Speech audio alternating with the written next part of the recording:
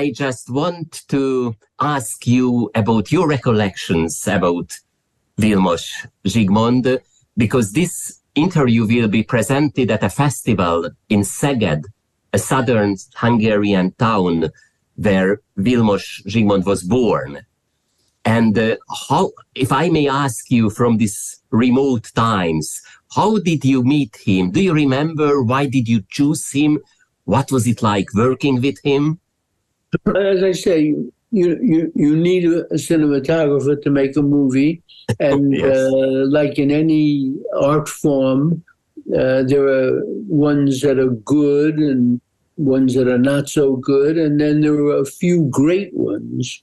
And Vilmos was one of the great ones. You could tell by looking at his movies. So I felt if we made sense when we talked together, the aspects of the factors that go into cinematography, the lighting, the camera movement, the framing of shots, the philosophy about how to represent a film and particularly represent a specific film, if that made sense when we talked, it would be a good collaboration. And it was. If it wasn't Vilmos, I would have found another great cinematographer, but Vilmos was one of the true wonderful artists in cinema at that time, and he was available.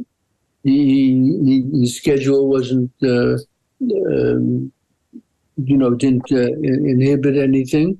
And so we liked each other, and we spoke the same language about the film, about how we wanted to present it, and what our feelings were about cinematography and its relation to the direction of a picture, and how we like to work. And it was fine. We had a very, very copacetic time on all our films.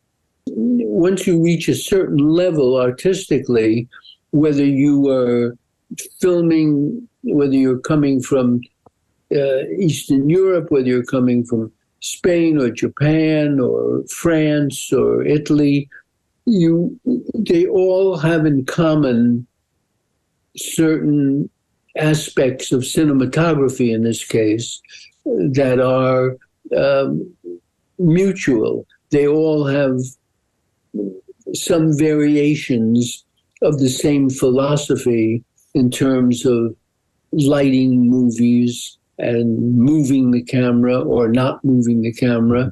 And he was, again, not different.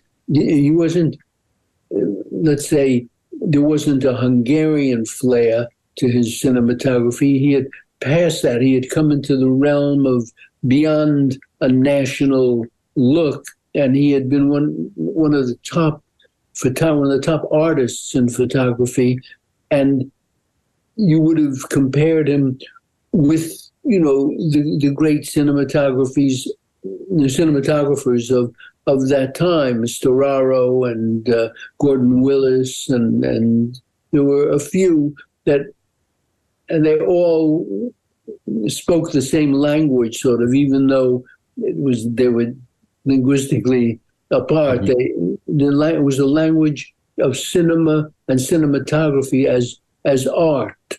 He was very dedicated and always getting ideas for some other piece of equipment that was enable him to make some interesting kind of shot. Then he would want some kind of special crane or something, and we would tell him we can't afford that, and he would say, oh, no, it's very important, and this would go on.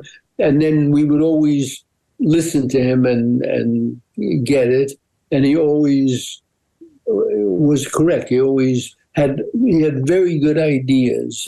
When I'm shooting a movie, I have many ideas, and I welcome ideas from everyone else, including, most importantly, the cinematographer. And he had very good ideas, very, very good notions about what would be a really interesting way to shoot something. Sometimes I would suggest something and he would love the idea. Sometimes he would say, I don't think that's going to look as good as you think it's going to look. And I would always defer to him because my theory in making films is to hire very good people, very good actors, very good costume people, great cinematographers, and not to inhibit them, not to,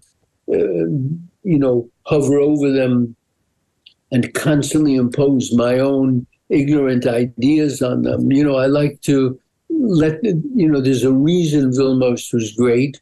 There's a reason why the costume designer would be great or why the art director would be great. And I want to get that from them. I don't want to inhibit them. So I was very open to Vilmos, and he was very, very creative in his ideas. He had many, many good ideas, and I only wish we could have afforded them all. Usually, what I do and what the cinematographers like to do is go over the script, page for page and talk about it.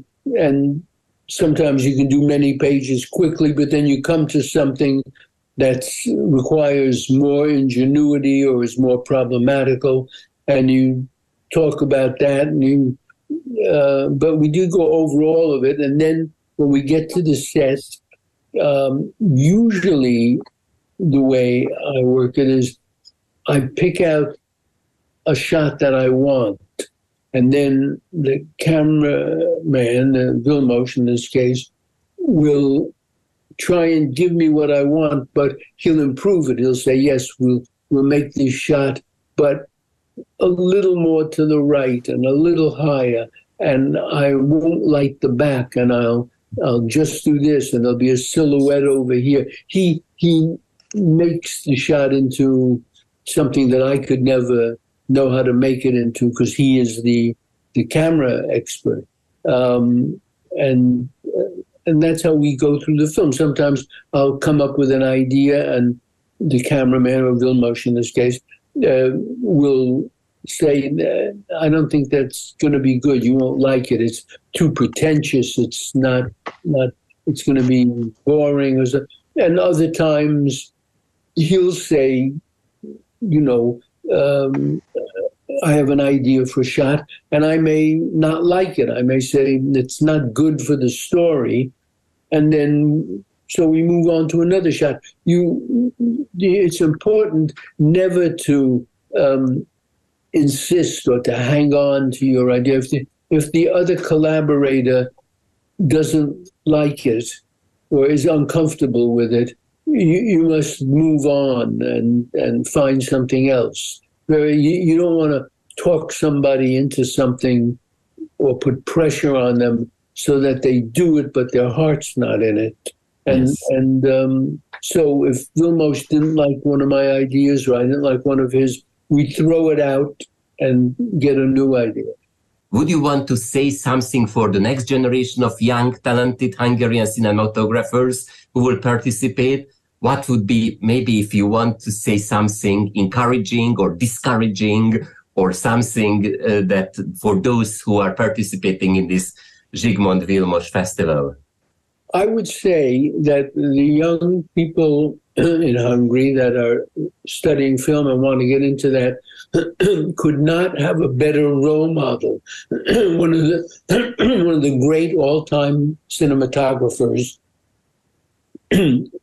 was Hungarian, and I would advise them, to read about his life, to watch his films, and he's someone that they could learn a lot about cinematography by studying his films. He's a very good role model. It's not like the Hungarian cinematographer is mediocre or very commercial and popular, but not really good. He's an artist, and his decisions on lighting, on camera work, on movement, on how to film a picture are very well worth studying. And if the young cinematographers can in any way approach his level of artistic perception, I think they will have very, very stimulating and productive careers.